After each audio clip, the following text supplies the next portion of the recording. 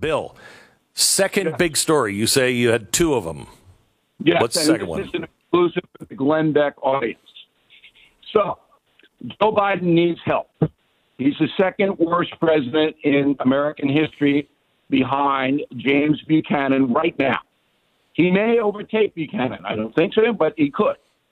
Now, Biden has a cabinet, advisors, and my second biggest story that I'm breaking on the Glenn Beck program is that this cabinet that Biden has selected is worse than the 1962 New York Mets that lost 120 games, the worst team ever in history. Okay? This cabinet is worse than the Mets. You want to go down the list? Vice President Harris. Go for it. Do I have to say any more? Say any more? Secretary of State Tony Blinken. Afghanistan was excellent. Should I say any more? Any more? No. Secretary of Treasury Janet, inflation is transitory. Oh, my gosh. Oh, my gosh. Right? All right, there's the three. Yeah. Okay. Secretary of Transportation Pete Buttigieg. I'm the worst at the airline. That's it. Oh, my gosh. Yes. Oh, my okay. God. Homeland and Security. if you'll be able to save money if you just drive a $100,000 car. That's all you have to do. Just buy a new car. Get a pogo stick. Or get a pogo stick. That's the second. Yeah. Okay. Pete Buttigieg, Secretary of Transportation. Homeland Security Secretary Alejandro Mayorkas. Quote at the Aspen Institute this week. I'm concerned about the border, unquote. Way to go, Alejandro. Attorney General Merrick Garland. Merrick Garland, ready? Can't find the Supreme Court leaker. Can't find her. I said her. Ha ha! I know who it is. He can't find it. Secretary of Energy Jennifer Granholm, former governor of Michigan.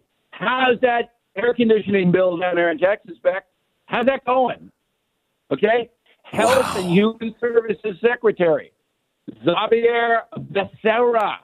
Hey, Xavier, what about the vax? Huh? What's the vax going to do?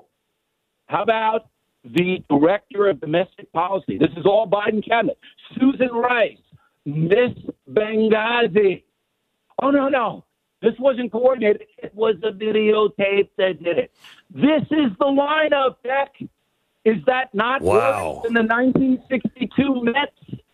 Oh, and I think you'd have to throw in some 1919 Black Sox as well, because they're dirty as hell. I have to tell you, Bill, I looked at I know all of them, and we do stories on them, but I hadn't looked at them as a group. How does this president walk into the Roosevelt room where they're all sitting there and go, I think we're just going to close the door. Oh, man. How you did it? Is there one solution to? I haven't been to the border because I haven't been to Europe. Thank you. God bless. But you know what, Bill? They are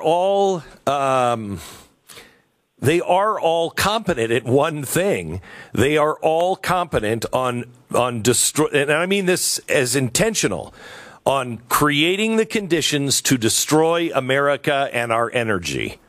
I mean, everything they do, they're on the same page. If you look at these not as like, that's a crazy mistake, but you look at it as no group of people could make this many mistakes that are this bad for America. They're very competent at doing. No. See, everybody thinks it's a big conspiracy that they want to tank the country, then all of that. I disagree with it. I disagree with that. It's not a conspiracy. Why? Because these people are so incompetent. The only one on the list that has any vision at all is Blinken. Blinken made a mistake in Afghanistan. He'll never admit it. But Blinken is probably the only one who has any thought process at all. But what you're saying is they're zombies. So the progressives say, You got to destroy the American energy industry, because if you don't, global warming, and we're going to have a giant tidal waves going to drown everybody. So that's what we have to. And they all believe it. They all believe it. Right? They're zombies. They're ideological zombies, and a lot of them are affirmative action hires. Why do you think Harris is there? Why do you think Buttigieg is there? Why do you think Mayorkas is there? I mean, it's all affirmative action. Xavier Becerril? Like, come on. What, this guy, he's in charge of Health and Human Services? We have more fentanyl deaths than we've ever had in this country. Has he said a word about it? Does he even know about it? And Biden, yes, he's incredibly incompetent, unbelievably incompetent. But with these people backing him, I'm just sitting here, I'm staggered about how incompetent this government is. It's like, we're living in Mali or something. Let me ask you a question on incompetence or intentional. The word is, this came from the New York Post, I think yesterday. Word is, the Biden Justice Department is finally getting set to press charges against first son Hunter after dragging its feet on the probe. But it looks like the feds will shy away from the key issues exposed in the Post reporting on Hunter's laptop, spare the Democrats in advance of this year's midterms. So they're saying that they're going to maybe go after him for taxes, but they're not going to go into any of the deep stuff. And are they delaying it now?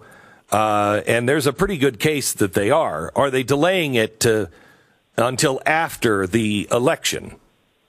Well, that must be. What's going on, Bill? The grand jury in Delaware has only been sitting for more than 2 years. That's all. That's it. They're still, trying to get to know each other. Trying to get to know each other. Only 2 years. Number two, Merrick Garland is the guy that's got to sign off. Merrick is still hunting down that Supreme Court leaker. Can't quite get her. But, so you're right. I believe this report. I have not been able to confirm it. I tried to confirm it yesterday on BillO'Reilly.com. And we have very good sourcing inside the Justice Department, but I couldn't confirm it. But it makes sense that they got to do something about Hunter. So they'll do a tax evasion beef. They'll give him a plea deal. He can't come out of his Malibu house for 3 weeks or something. That'll probably be what it is. So they don't have to get into the messy quid pro quo, the Vice President of the United States setting his son up to make millions of corrupt dollars from foreign nations, which is what happened.